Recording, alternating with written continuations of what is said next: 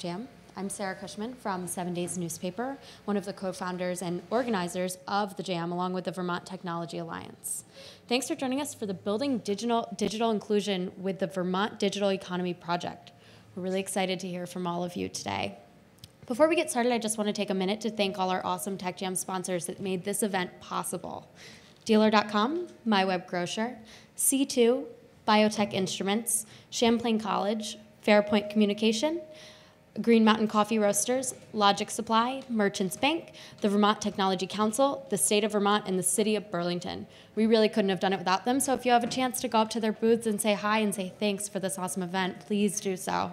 Without further ado, here is the Vermont Digital Economy Project. Thank you.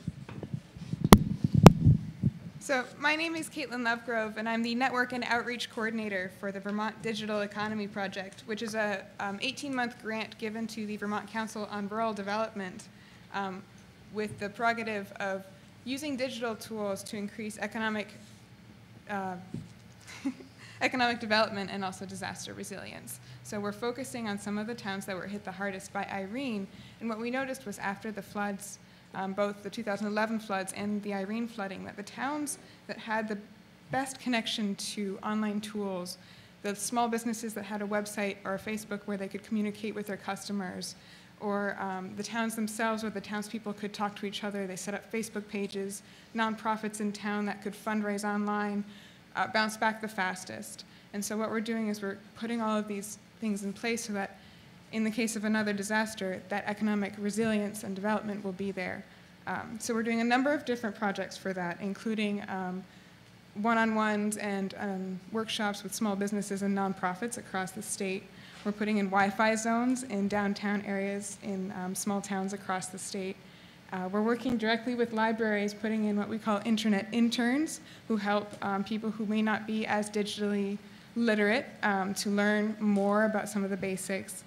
So we're doing a number of different projects to really help make Vermont come up from the, the very low end. So here at Tech Jam, we're talking about the really high end of awesome technology that Vermont has, but we don't want to forget about all of the people who maybe just need some of those more basic steps, learning about social media, learning about online tools, which is why I've asked all of these wonderful people to be with us here today to talk a little bit about what it's like to maybe not be as digitally literate as most of us here at Tech Jam are. And just a couple stats before we get started.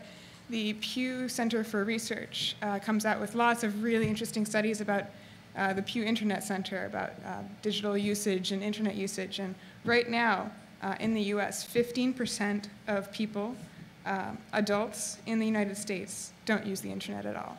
So that's almost a fifth of the population. And if you look at the population of Vermont, it's about 20% of Vermont who don't have, actually 30% in the entire country don't have broadband in their homes right now. So that's, again, more than a fifth of the country that doesn't have access to what we consider almost something that we take for granted. So when we're talking about people who, everything okay? Who may or may not be digitally literate, we have to remember that there's a lot of steps in the way, and we can't take what we know for granted. And I just want to take a quick poll in the audience here. How many people have worked with someone who has asked you about computers? Yeah. And have you ever gotten frustrated trying to help that person? That's right. And have they ever gotten frustrated trying to get help from you? Yeah. So that's what we're here to talk about today. And I'm just going to let these panelists introduce themselves. They all work with people and are very, very good at working with those people from the very bottom level to help them get that literacy that we all get frustrated trying to teach. So. Are you? Okay. Hi, I'm Jennie Martin, and I'm an adult basic education teacher with Central Vermont Adult Basic Education in Randolph, which is down there in Orange County, very rural part of the state. And I teach, as I say, basic education, and now these days digital literacy is considered a basic skill. People need to know how to use computers to work, but even not to work, because they need to be able to claim their benefits, their unemployment benefits online. I get many people come in very frustrated because the Department of Labor has sent them off to fill out paperwork and claim their unemployment, and they don't even know where to start. So that's where I start with all this. Hi, I'm Cheryl McMahon. I'm actually a librarian at the Cobley Library in Lyndonville, and for about 18 years now, we have taught a basic introductory workshop to hundreds of people, starting with GovNet and dial-up in one machine. We now have a computer lab. We have 14 machines, and they're full, busy all the time. And it's basically libraries fill a niche in leveling the playing field. We started out, a lot of people don't have computers at home. They don't have access at home. We're in the Northeast Kingdom, where the coverage and the use is very spotty.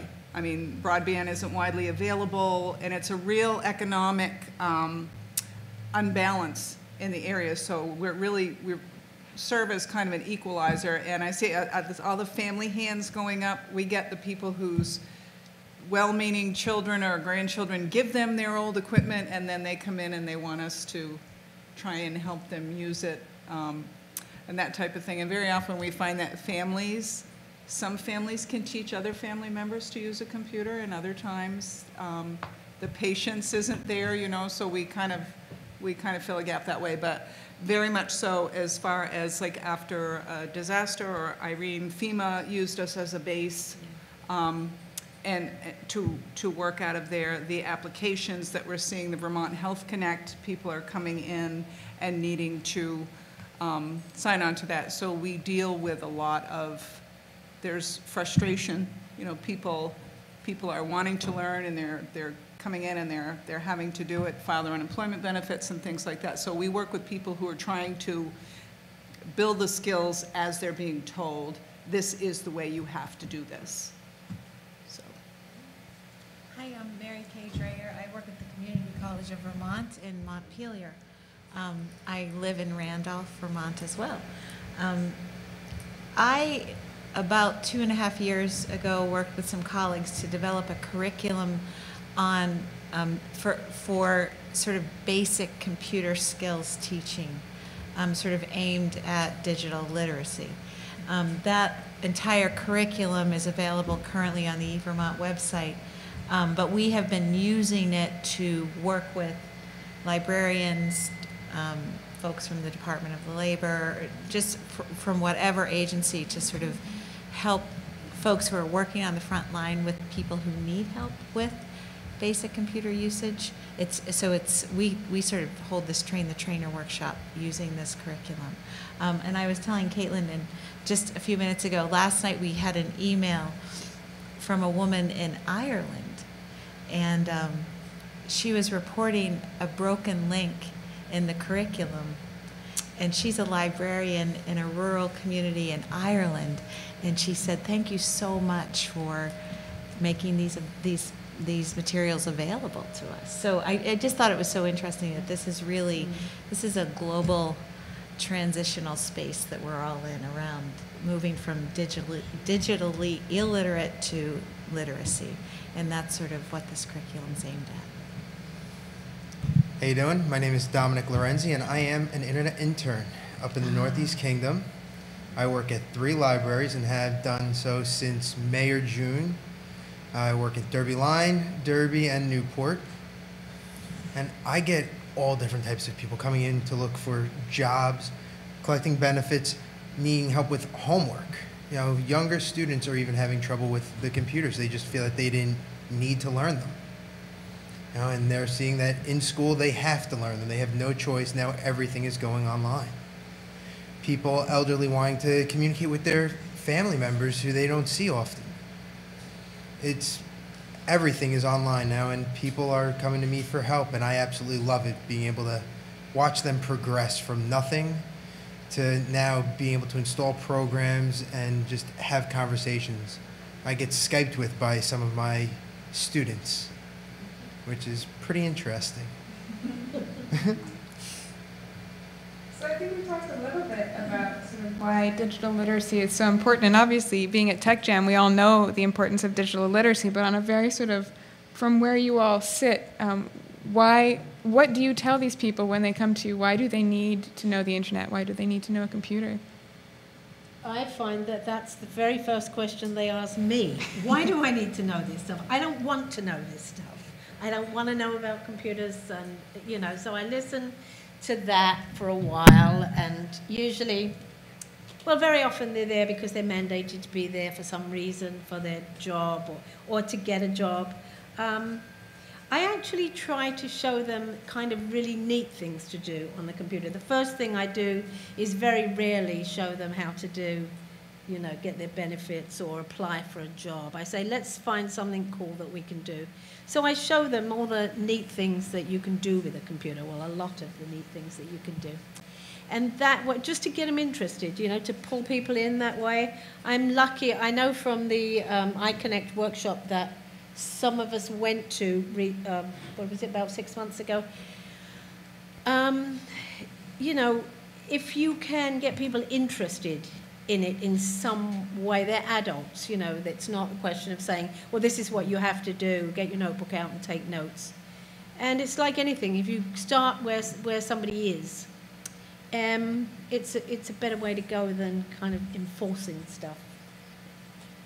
That's the way we structure our classes. It's people work on what interests them the most and finding that nugget that excites people. I had a woman come in yesterday who was trying to get supplementary medical forms filled out for her brother who's in a nursing home with Alzheimer's, and she's his power of attorney, and it's just this whole nightmare, and then she gets to the website and it just is a wall. She can't get past it. She can't get through it. She lives in a valley. She's got it's going to cost her $400 for satellite connection. So she comes in totally frustrated. I hate this. I don't want to use it. I want to move. I don't want to sit. She stands up to use her computer.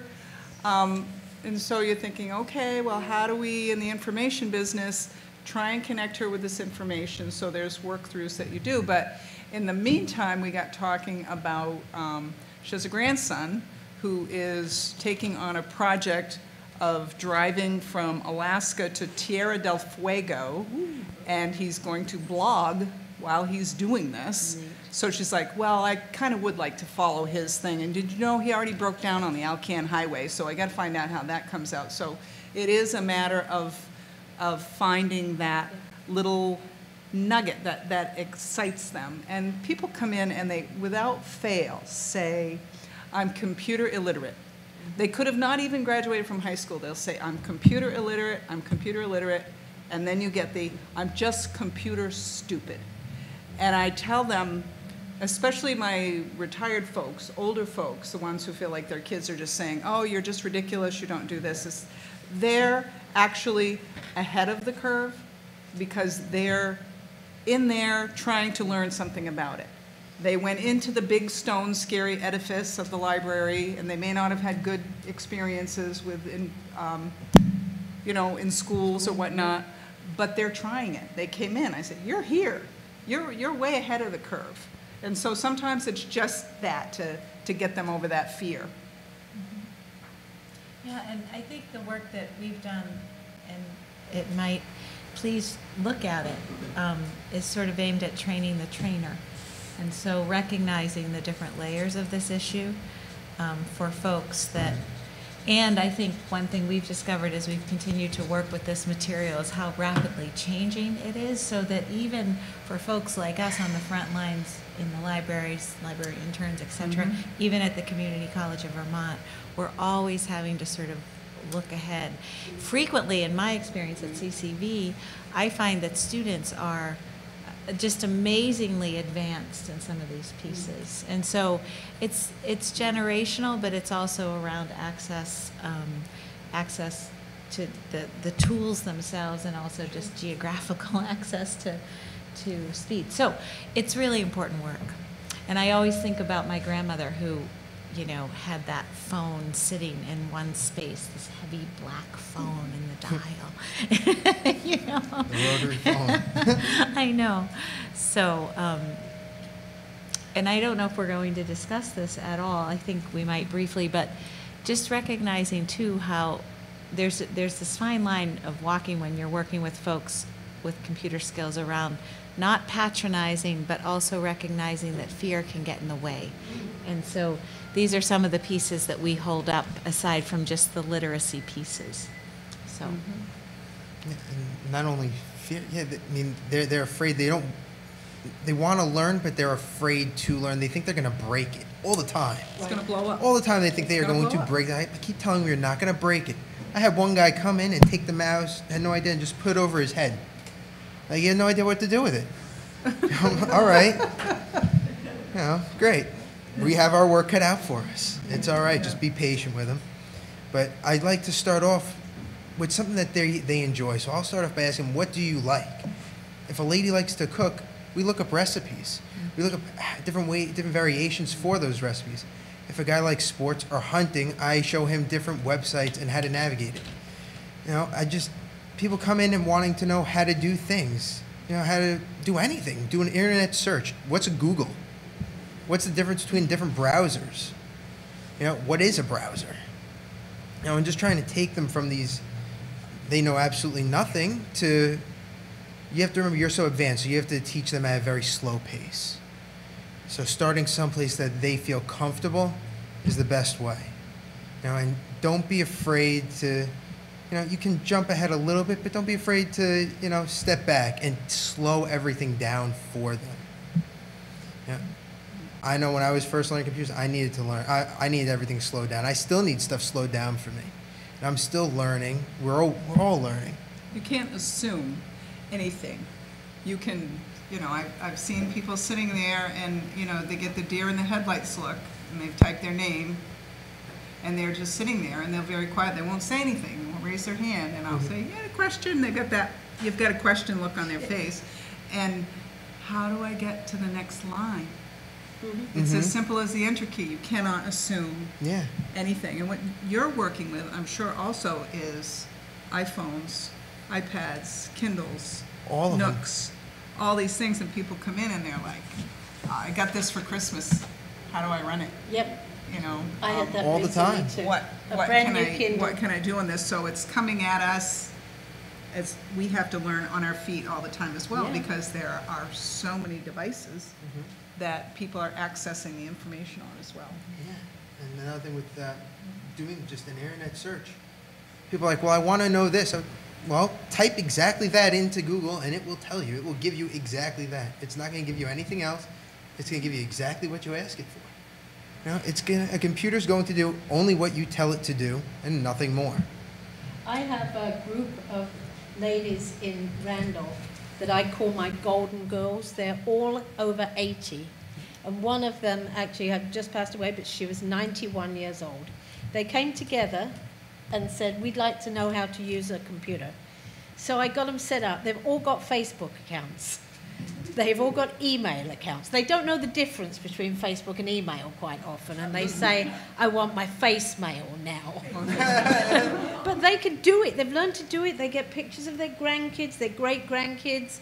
They've learned to upload photographs. They come in now. They're so blasé. They sit down, and I say, what are you going to do today? Oh, I think I want to look up some knitting patterns. I want to knit a sweater. And on there, you know, it's really quite amazing. And I've loved working with these women because it started off that I was having to teach people job-related skills, like how to use spreadsheets. And these women aren't looking for work, you know, they just want to have fun. So it's really a blast when they come in and go, oh, let's check my Facebook. Let's see what's going on. So you want to be connected. Yeah, because they do. There is such a digital divide, and a haves and a have-not, but just to be connected with that. And if they're going, you gas your car, you go to the grocery store, scanners, this computers, they're like, I don't want anything to do with computers. I'm like, you're using it all the time. Yes. It's you go to the bank, you go to an ATM machine, you are using computers all the time, so you might as well find out the fun and interesting things to do with it. And then they just don't feel as disconnected. But literally, I've had people who are so relieved that the computer did not actually blow up. Literally did not blow up. I kid you not. That is the level of fear that you deal with sometimes. Oh, absolutely. I have an ESL class as well of teaching English as a second language, and I got those students into you know, checking out the town they come from, unpronounceable place in Mexico, one of those places that starts with an X, you know, and you couldn't ever manage to pronounce it. But they look it up and they go, oh, wow. One student of mine, she was looking at the town and she said, oh my God, that's my grandmother's house. How did it get on the computer? So, well, Google. Yeah. Yeah, it's connecting people with something they know or something they enjoy. And then suddenly it doesn't seem such a big scary thing anymore, you know, suddenly it's not that monster that sits on the desk and looks at you. I think we've touched a little bit on some of the bigger stumbling blocks, but is there anything else you'd like to add to what stops people from wanting to learn or being able to learn, or what is that stumbling block that they face? Well, I think when people come to you in the library, it's a little different from when they come to me, I think, because I know that a lot of people go to Randolph Library for one-off things. If they come to me, they're more likely to be going to do a course. You know, they have to learn a computer, to use a computer for their job or something. A stumbling block. I think people think it's not for them. They're not smart enough. They're not wealthy enough. They couldn't afford to buy a computer. And then when you point out they're available at the library, you know, you can find public access computers. I think there's a lot of that thinking, you know, it's like skiing or sailing. People think, oh, that's for people better off than me. That's not. Well, they're used to thing. paying for instruction, or they have had, you know, bad experiences with institutional type facilities, such as school. School might have been a horrible experience for some, you know, and on the other side, I have people who are highly educated, say, I've had older folks that are like engineers. Engineers are the worst, because if they don't know every single thing there is to know about it before they sit down and put one finger on a key, then it's not happening for them. And you can't know everything about it. It would be like knowing a river. It's going to change a little bit every day. The terrain changes a little bit every day. The rocks are in different places, so it's a leap of faith to do it. And I think that stops people sometimes. Or they just, somewhere along the line, somebody told them they couldn't learn. And that is something that we have to overcome a lot. And another issue that I've seen, and I anticipate, we were discussing this earlier, when the stakes are high. So if someone needs to fill out an unemployment form, or potentially a FEMA form, or now maybe Health Connect. So when the stakes are high to access a resource that people need, you might, and we discuss this in our iConnect workshops, see a quicker rise to frustration because there's more to lose. So that might be a barrier, and we've discussed just how important it is to kind of stay on top of these systems. We had an experience in an iConnect workshop where we were asking folks to go online and just look at a Walmart application. And the Walmart application actually has 75 personal questions in it. So can you imagine the stakes of that for somebody who might not be fully comfortable using the computer, then giving up all of this information? So there are some things about it that you kind of have to, actually, I wonder, what is the purpose of this? So that's a barrier, I think. Well, the frustration, the overwhelming, computers are very overwhelming for people. You know, the internet is never ending. People, they get overwhelmed. They expect to know it overnight, and it's not going to happen. You're not going to learn anything overnight. I've had a lady come in, and she was doing wonderful, doing absolutely great. She had never even turned a computer on, never looked at one, never opened one. She had no clue, and she was doing absolutely wonderful, but she felt that she should have known it quicker. Very, very hard on themselves. You know, she was way too hard on herself. She was doing great. You know, and she comes back with her husband, and they do wonderful. They teach each other at home now. You know, they'll play solitaire together, or free cell, or the spider solitaire. You know, I mean, they absolutely love it together now. You know, and they'll be able to Skype with their friends in Florida. You know, and she got him into Skype, which is pretty cool. Right? It's just, they get overwhelmed way too quickly, and it's hard when they get frustrated. It's hard for you to not get frustrated. But you just have to remain cool and calm. Stay at ease. if they see you getting frustrated, they're more apt to become overwhelmed. I've had someone who was pretty much close to going somewhat postal over a Family Dollar application that took an hour and a half. And he was on a phone at the same time being evicted from his home. And it just combined to make a not very calming situation for him. And it was just a matter of saying, okay, just step back. I offered him a cup of coffee thinking, okay, is this caffeine going to put him over the edge? But it was just that little humanizing bit to say, wow, you're really having a rough day. So he's trying to use the technology, make the machine work, not get evicted, and get employment all at the same time. So it's very challenging for people. That sounds like a big experience without the computer part thrown in there. Yeah. Just a bad day all around. Rough day enough. But. Yep. Oh, people's passwords, they get so upset when they cannot remember their password. And they can't.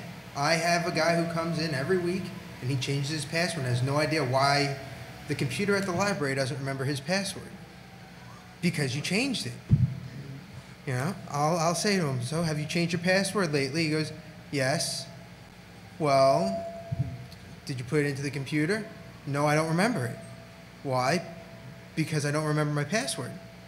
Did you write it down? Did you write your password? Exactly. Did you write your password down? No, why would I do that? The computer should remember it. No, it doesn't work that way. And he thinks that his home computer should remember it. The one at the library should remember it. The one in California should know it. Every computer should know his password. Or they think the librarian should remember it. I've helped people get email accounts, and I don't see them for 6 or 8 months, and they'll come in, and I had one woman, Barry types her username, and she turns to me, what's my password? I have no idea. 8 months ago, I helped you set this account up, so write it down. We actually, the internet interns now have sheets that we can write down everything that we go through in a lesson with them now, including little slots for their usernames, their passwords, security questions, the website that that username and password is for, just to kind of make my job a little easier. It'll help them out, but it's really helping me a whole lot. Does anyone in the audience have a question they'd like to pose to our panel? Every time you talk about the first question that always comes to my mind is the cost of the technology for the people to use. I mean, Vermont is doing a wonderful thing with these interns in the library being able to help someone when they come in. But, again, you talk about those rural areas of Vermont where there is no internet connection. Or the ones that I worry about are the children that are growing up in homes where their parents can't afford to purchase that, which for some, it's not a lot, big number, they're a little bit cheaper, but still, $300 for a Windows PC, and that's the Windows PC. My question always comes to mind is what can we do to make that smaller? Is there, on a huge open source thing, is there a way that we can grab these older computers and get them back out to people at maybe 50? Or, what can we do to make it so that every home can have a computer? And maybe it's just because of my history and everything in Lovegrove, so I really think that is possibly the answer is pulling that off. Because, we could take those older computers that, companies, they replace them all the time. That's what they do. They need to stay on top. I replaced mine regularly. It's it really wouldn't hurt a lot of us to be able to, some sort of system like that, I think, seems to be a piece that a lot of people just don't seem to talk about as much. I think there's just as much. Sure. So the question was about cost, and actually, if you guys don't mind, I want to jump in a little bit and just talk about what we've been doing to address that as the grant. First of all, our predecessors in Vermont, so it was a 2-year grant that came before this, and part of that budget was to actually provide computers to community centers and libraries in various towns, as well as to schools. So a lot of schools in rural Vermont areas, at least, and obviously this doesn't translate to across the country, received some, at least, technology through that grant. Now, we're not giving away any more equipment with our current grant. We're trusting on places like libraries to have publicly accessible computers, like schools, which in Vermont at least do have accessible computers that people can come in and use. But we're also, for instance, putting in Wi-Fi zones and Wi-Fi hotspots in downtown areas. So for instance, the town of Bethel in Vermont had one pizza restaurant, and people who couldn't afford or didn't have access to internet in their houses used to drive to and park in front of the pizza restaurant to get online. And so what we did through the grant is we created a Wi-Fi zone that covers the entire downtown area. So now that the guy who lives above the pizza shop in Bethel doesn't have to worry about people idling outside of his shop, in the middle of the night, because they can go park anywhere in town. They can go to the park and sit and get online. And yes, they still do need a device, but how many people do you know who don't have a smartphone at this point? It's almost there. And there are other places, for instance, in Bethel, there's a one-to-one program, I think that's what it's called, where every student in the 8th grade was given a laptop to use that they can take home. So there are a number of different ways in which the technology is being spread out, distributed. And just one more point, and this one's from personal experience, is my grandmother. We gave her an old iMac, the round ones, the really old school ones, and she had such trouble using that because by the time she got it, it was slow. So she'd click a button and nothing would happen, and she couldn't understand why 3 seconds later something would show up. And we ended up getting rid of that and giving her an iPad because it's new, it's fast, and it's simple. So the idea of giving away old technology, from my perspective, is probably not. I don't know. I put it to the panelists. I think you're right about that, particularly giving old technology. An old computer, like an old anything, is frustrating. It's not as fast. It may be better than nothing, but it's still. Often people will come into my office and say, "Well, I've got this laptop, and I can't make it do what I want it to do. Can you fix it?" Well, I'm not a computer technician, I can't fix that. The other thing is, a lot of big companies do give, when they upgrade, they do give. We've received from MetLife, for example, several times we've received computers to use in our learning centers so that we have more stations. But they all have to be, worked on, and they all have to be in good working conditions. So I think you wanted to say something about old equipment, yeah? Go on. I got an 8-year-old laptop running a Linux distro on it, and didn't think it was a brand new laptop. Right. So it really also depends. I was at one company that was still handing out XP on 1 gig, and it was kind of like, what are you doing with these people? It's like put something else on that would run. So that's where the mix and match that I always. Yeah. It's like you're right. There is a point where it's non-salvageable, but the same size. I guess it's not really the age of the piece of equipment so much as how badly it's been used, how much stuff has been put on it, how much stuff has been downloaded, and can you clean all that off and make it a viable piece of equipment? You're right. Somebody can use it. Yeah. And it's finding things that, the internet is such a memory hog as far as, in the videos and the graphics and whatnot. A lot of the older ones don't have the memory to run it, and that get the blue screen of death, and that just frustrates people. So, it is a matter of, I think we're asked to be computer techs more and more. At a library, people will come in and say, I can't do this, and I can't, and we're helping them download virus protections or open office or things like that, and connecting them with freeware.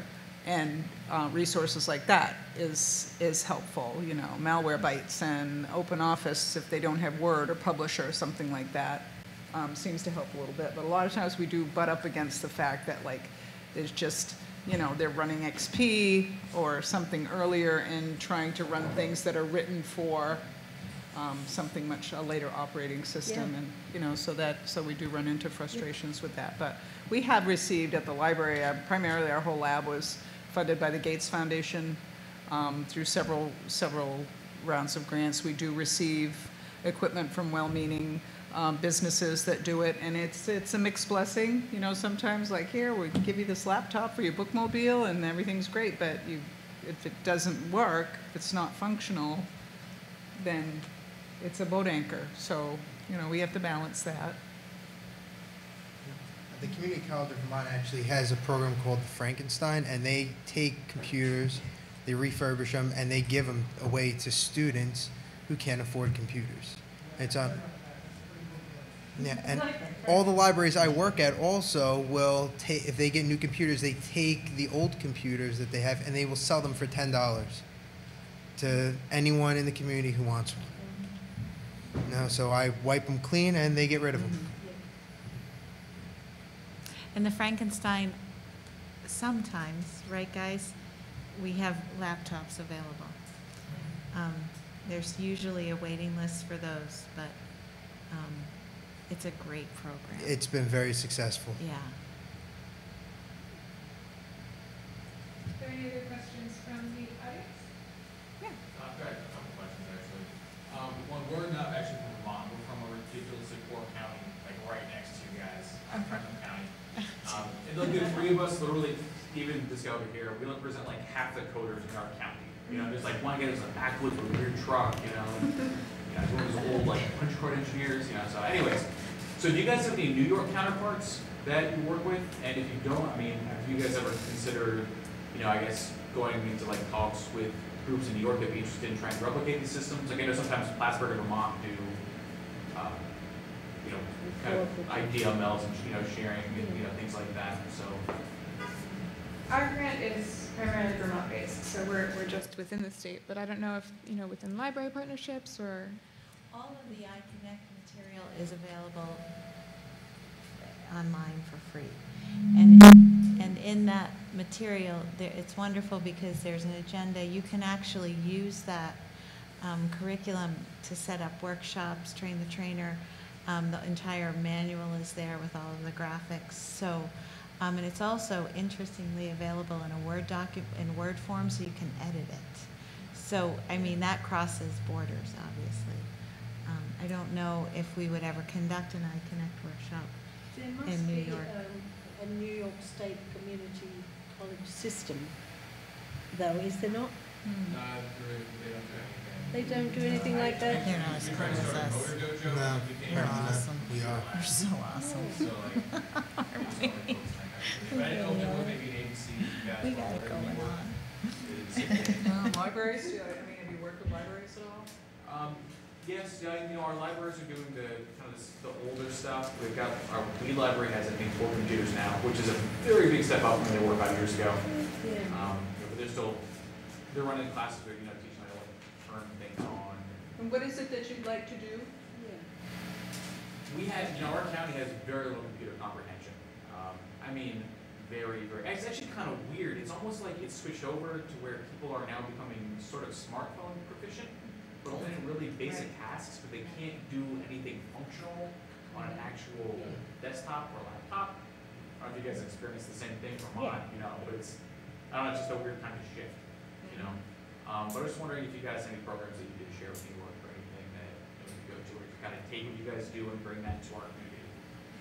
You might check, there must also be an adult basic education network in Vermont, you know, for people. I mean, in addition to working with people who need to learn computers, I work with people who need to get GEDs and who want to get ready to go to college and things like that. And you might just look online and see if there must be, I'm sure there is, an ABE system in New York, and they may be able to help you with something like that. Yeah, I guess just to check out the kinds of things that we all do. Yeah, the resources in New York are, and I don't know, Caitlin, if we can provide links, but the resources are available. At least the resources that we've all created and work with.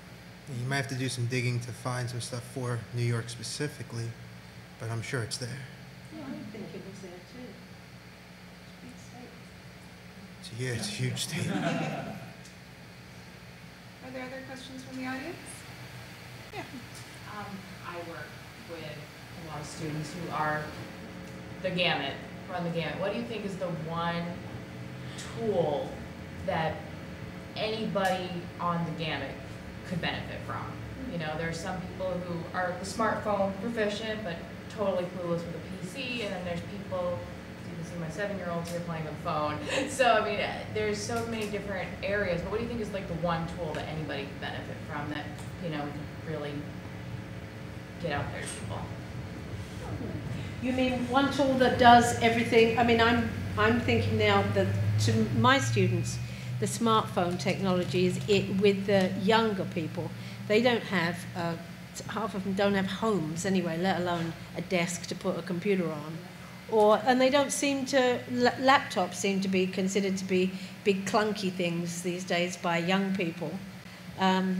You know, that whatever they have or don't have, they can all whip out their smartphone and they'll say, well, I can text you, or you know, I'm not real good texter myself.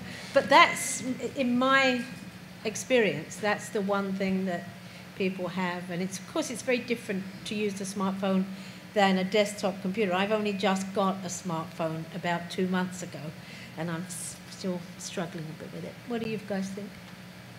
I think you're right. Coming from a library perspective, I mean, when I started working in libraries, I thought, wow, I'm going to get to work with books. I so rarely work with books, but people need the basic literacy skills, and I don't care what they're doing. The first thing I would teach in anything for introduction to computers was a basic word processing document, because if they don't have the basic skills first, you know, to put a cursor into a window or to scroll, you know, to scroll the basic things like that. So I still, you know, of course, as a librarian, I'm going to promote early literacy every chance I get, but they need basic reading skills too, as well, you know, before you get to whatever device you're getting to. And it's just, it's critically important. Yeah, I would say, yeah, either a good smartphone, all right? There's a big difference between a smartphone and a good smartphone. I just broke my phone last week, and I had the dumbest smartphone on the planet. Drove me nuts for 4 days before I decided to get a new one. Or a good tablet. There are some people actually over at the convention who are using Google Voice to enable free phone calls. So even if you can't afford a cell phone plan, you can afford free phone calls. So to have the tablet, being able to work on a Word document, you know, send text messages, check email, and now make a phone call too, that's all you really need, especially for students. Yeah. What resources are available to get people to connect to the program? I say this because I work in the veterinarian field, and I get people that have access to funding to help their animals, but don't have access to process the paperwork like what you do. You help them do that. And a lot of the clients are living in areas like Hardwick or somewhere out in the backwoods that don't have internet, they don't have a computer, they don't have a connection. And I say to them, well, that's fine, go to your local library. Connect with your people that can help you. You can do that? Absolutely. Go to the people that are there to help you. But they don't seem to even realize that a library or a school can help them get the information they need. Because it hasn't in the past. They've had bad experiences with it. We see this over and over again, and they're almost afraid to come in to a place like a library because it reminds them of that big brick building, the school, and they may not have made out very well there. And if they have lower literacy skills to begin with, that's going to be challenging. You know, libraries are for other people; those are for smart people. They're not for people like me. So, again, we try and really be an equalizer for, you know, and be approachable and be agreeable when people come in. I mean, we've had people who've come in and wanted directions how to build a still. Well, we don't judge. We get them directions how to build a still, and off they go, happy as a clam. But hey, there's a good connection they made with that big brick building, you know? It's like, gee, well, maybe that'll work for me too. So for people in the community that are service providers that run into other folks that don't have these connections, how do we point them? Is there pamphlets? Is there phone numbers? We certainly have Now, adult basic like I said, education. a lot of does. these people have absolutely no idea they could enter a library or enter any sort of system that is there to help them. That's There's a people good- out to help, very and they good just have no clue. They've not seen posters, they've not seen, is there some sort of information we can point them to? And if not, maybe that's something to look forward to in the future. One thing that comes to my mind is the Vermont 211 is usually a very good resource for any sort of information that you want. You just dial 211 and they'll tell you anything. So that's definitely a list of services beyond just literacy or computer services that is very, very helpful. And you don't need the internet to access that. The other thing that I'm thinking is because Vermont is very town by town based, you know, some towns may do a great job of outreach with their libraries or their adult education centers, and some towns not so much. And unfortunately, it's really sort of almost a town by town thing as to. Some libraries have one lady that's there 2 afternoons a week, and others have a full staff and websites and Facebook pages. And, you know, Vermont has more libraries per capita than any state in the nation.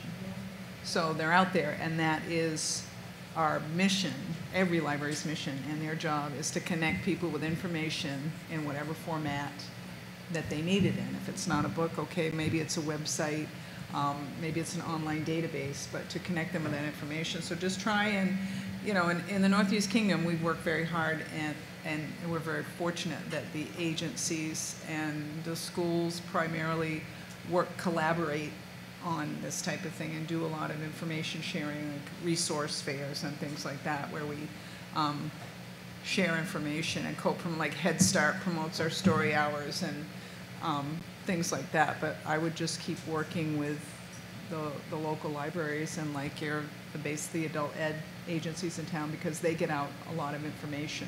I mean, we do for them. It's like, hey, we'll have your brochures at the library, and we're happy to give them out. Would you mind giving out our information too? So. Actually, that is interesting to me because I go around to doctors' offices and libraries and put our flyers out, but I never would have thought of going to a veterinarian's office and doing it. And that's a good idea because people sit there, you know. Laundromat. Yeah. Their local laundromat. Yeah.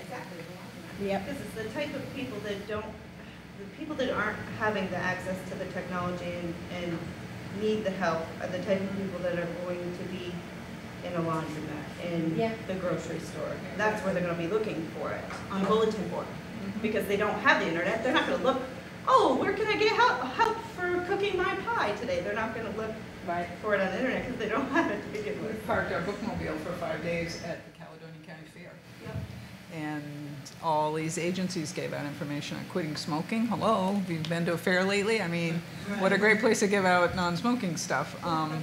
And gave books out to kids, and it was just, it's a nice connection to see that kind of traditional thing in a non-traditional setting. It just lets people think about it. It's like, hey, that might be for me too. It's not just for them, it might be for us too. So we're just about out of time, but I want to have just a couple takeaways on, you know, when we do go home and we are working with people who have trouble, you know, working through a computer. What are some, you know, very basic takeaways, just a couple of points that you want to throw out there for us all to take home and say, okay, so next time, you know, my aunt tells me that she can't see my pictures, I don't get really frustrated. Patience, and be approachable. And our motto is there are no stupid questions. People say, oh, I have this dumbest question. There aren't any, you know? Yeah. It may not even have been a question a minute ago, but some technology came along that made it. Exactly. So that it needed a question. There are no dumb questions. Just go ahead and ask. Some people aren't going to be as advanced as you, so what you might be like, really? Are you serious? You're asking me that? Because you've been doing it for so long. They have no idea. Yeah. So just take a step back, be patient with them. If they don't understand it the first, second, third, fourth time, don't get frustrated, don't get overwhelmed. Stay patient. I know it's very difficult to do especially working with family members. I mean, I also work at the Community College of Vermont too, and I get asked the same questions over and over again by the same people, week in and week out, and it's just, okay, You kind of know what, they start walking up to the desk, you know what's coming. You get up and you go and you help them. And it's just, you have to be patient with them. And one thought I have in doing this work, a tiny success will give confidence for a bigger success. So if it means finding a recipe, then add on to that, because ultimately maybe the goal is filling out an application. So, and also in our materials, there's a piece on pedagogy and working with adults, specifically around these issues. So there's some, tips. I think we all sort of innately know it, but it's nice to be reminded of those things.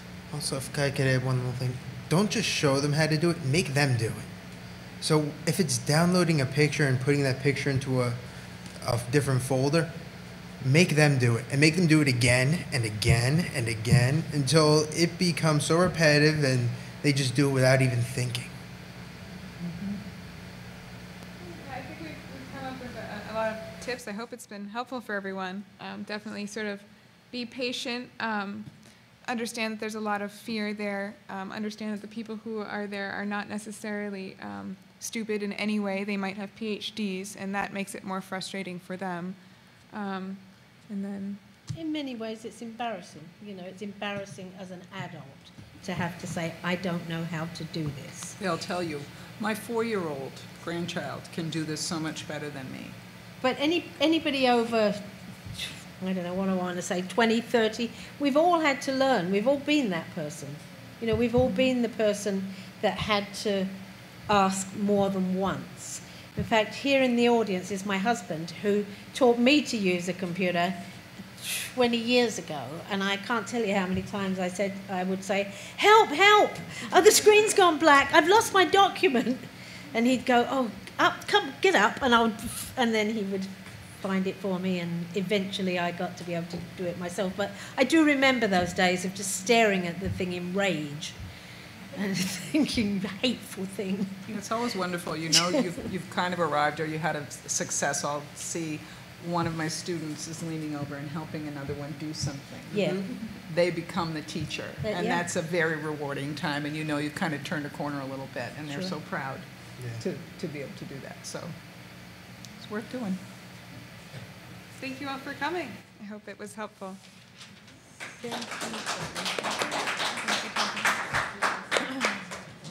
Thank you, dear, for doing that. Thank you for coming.